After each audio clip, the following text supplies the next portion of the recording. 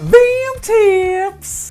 Tips about Vim! Welcome back to Vim Tips, YouTube's most cherished Vim-based show. In fact, YouTube... Telegram from Susan Wojcicki. Well, Susan Wojcicki? That's the CEO of YouTube, isn't it? Dearest Ben, I needed to tell you that your Vim Tips show is the greatest thing to ever have graced our platform. It is without a doubt the best Vim-based show. So it only seems right of me to send you this.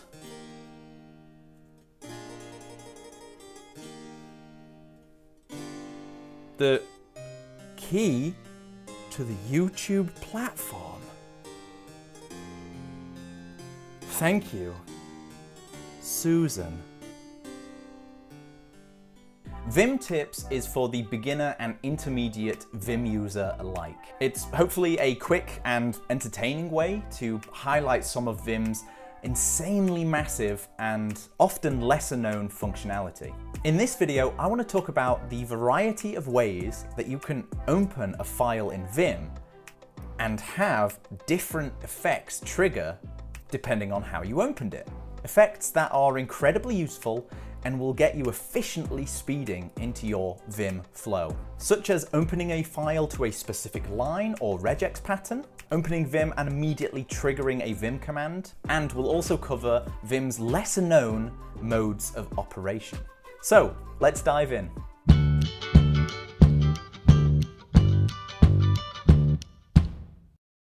Hi folks, my name is Ben and welcome back to the channel. As usual, if you enjoy what I do here, consider hitting that subscribe button. And of course, if you like that video, don't forget to give that thumbs up icon a little tickle. Also, don't forget that Vim Tips is a series of videos, so check out the other ones here.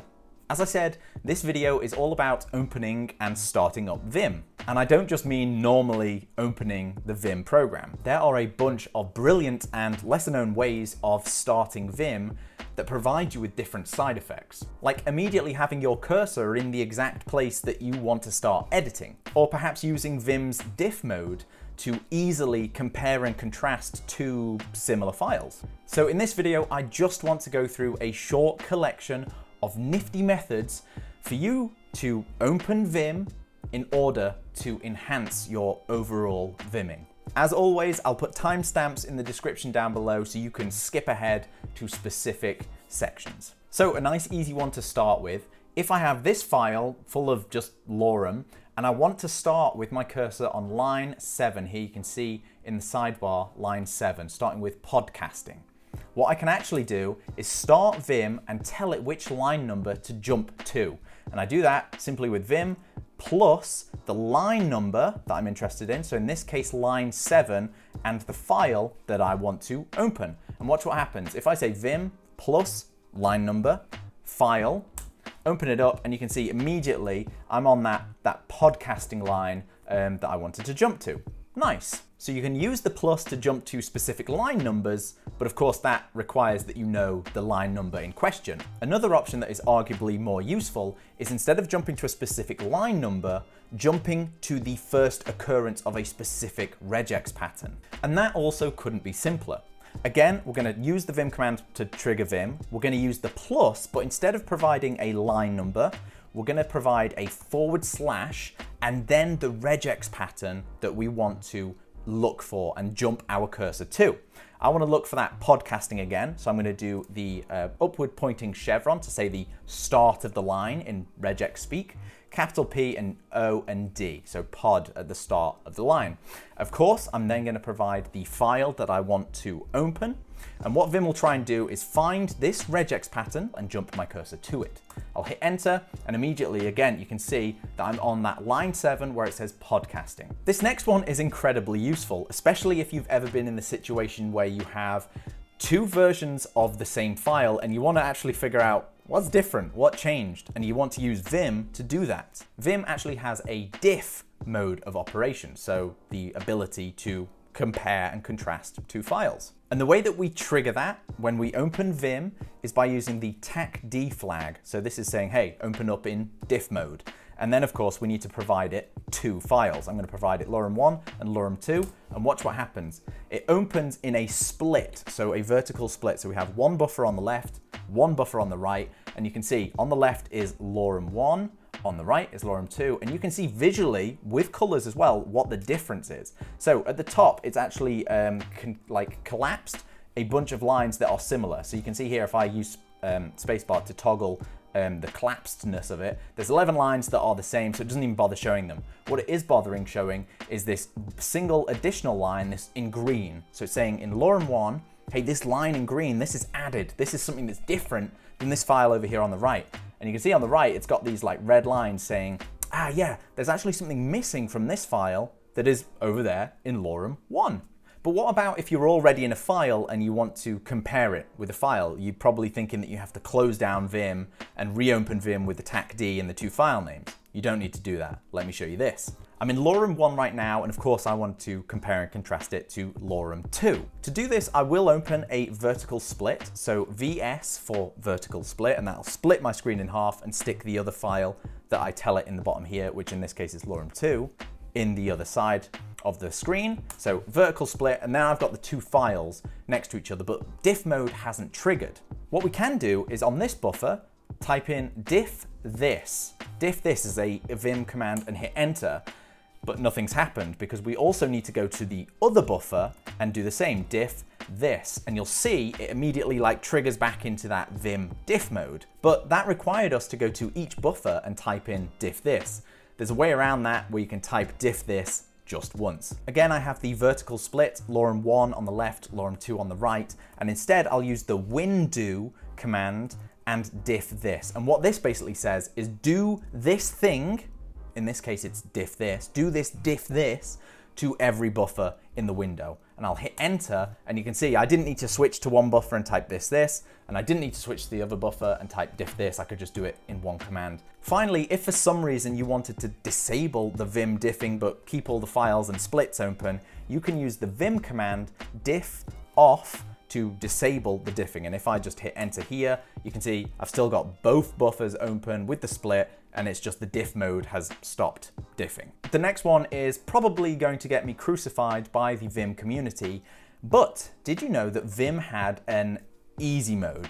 So for anyone that struggles using Vim and normal mode, insert mode, and switching between them and all the mappings, Vim has an easy mode to sort of ignore all of that and essentially act like the nano editor. And to open Vim in easy mode, you simply do Vim, tac Y, and the file that you are interested in opening in easy mode. And watch what happens. If I open it up and start J'ing and K'ing and L'ing around to move my cursor, it's not letting me do that. I'm immediately thrust into insert mode, and I'll even hit and smash escape to try and go back to normal mode, but no, it's keeping me in insert mode.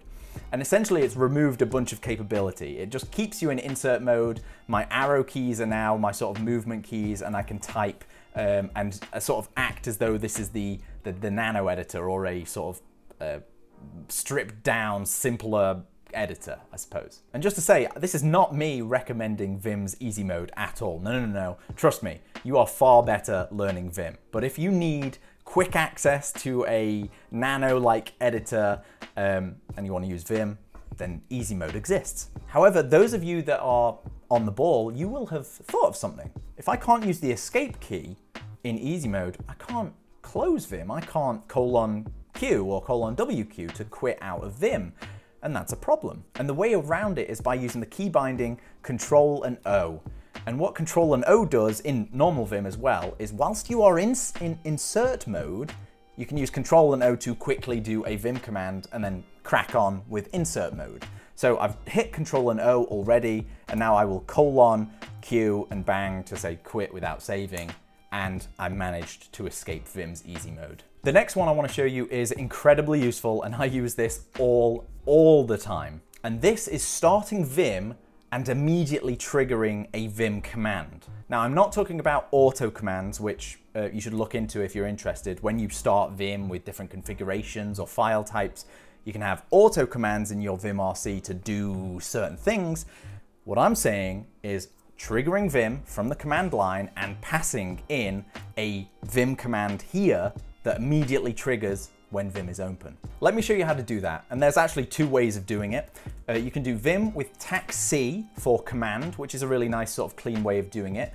And then you can provide some Vim commands to this command to trigger when Vim opens. So I might want to do normal mode, capital G to go jump to the bottom of the file, and ZZ to center that in the screen. So this is really useful if I wanted to like open a file and immediately be at the bottom and centralize the screen so I know where I'm looking.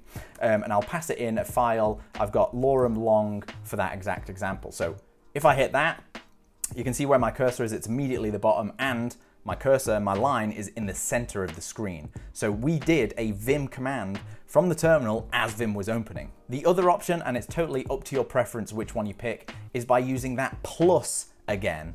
The plus symbol that let us jump to line numbers and regex patterns also can be used to provide Vim commands.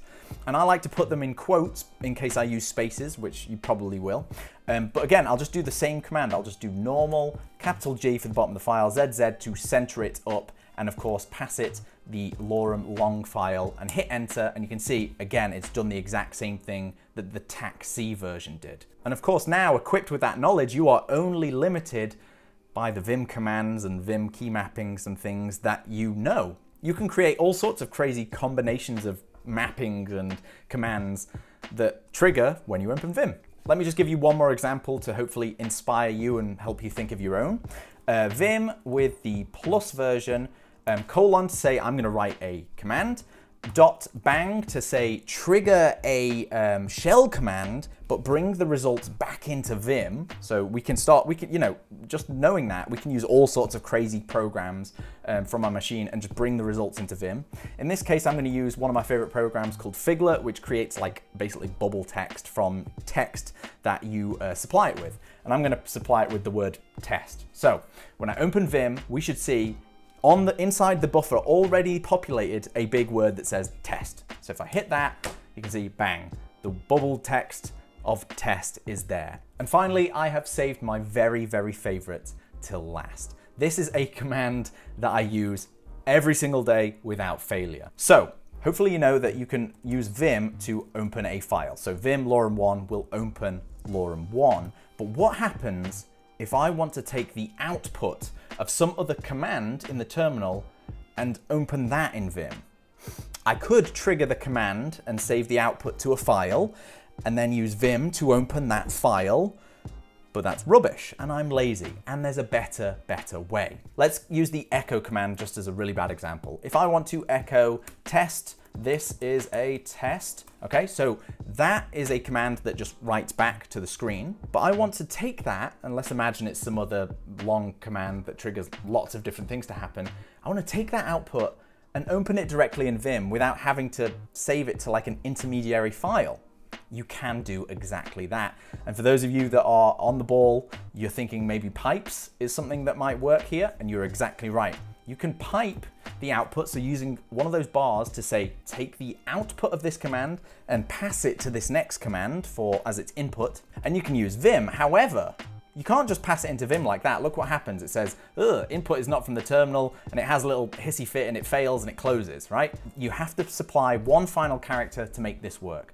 Space, hyphen. Okay, hyphen tells Vim, you're not reading a file, you are reading from standard input. So basically you're saying, oh yeah, you're not reading a file, you're not reading the contents of a file, you're reading whatever's coming from the left side of this pipe here. So if we hit that now, you'll see that the Vim has opened with the output of that command that just triggered. And in this case, it's echo, but it could be any command in the terminal. You can take that output and pipe it into Vim by using the awesome power of a pipe, and then Vim with the hyphen to say read from standard input as opposed to a file. Incredibly useful. I use it every single day. And that is actually it. If this video has inspired you to go away and learn more about different ways of opening Vim with triggering all sorts of crazy different effects, then I'll put some descriptions in the link down below for you to read more about it. Hopefully though, this video at least highlighted to you some awesome and incredibly powerful ways of opening Vim to increase and enhance you're Vimming. As always, thank you so much for watching this video. Of course, if you liked it, don't forget to hit that subscribe button, and of course ding that bell icon if you want to be notified about when I release new videos. If you have any questions about Vim or this video or any of the other Vim tips videos, or if you have a suggestion for a video that you'd like to see me do in the future, please reach out to me at my Twitter handle @Ben_Cadell. I really hope you enjoyed this video and learned a little something. Thanks so much for watching. See you next time. That's so stupid. Okay.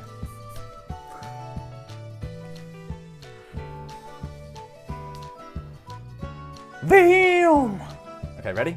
And second for safety. And we'll even look at using Vims. But that required us to go to each buffer. Easy mode is gross. There we go. Okay, cool. Normal. And that then I'll put some descriptions. That was grim. That was super grim. And we out. Bye.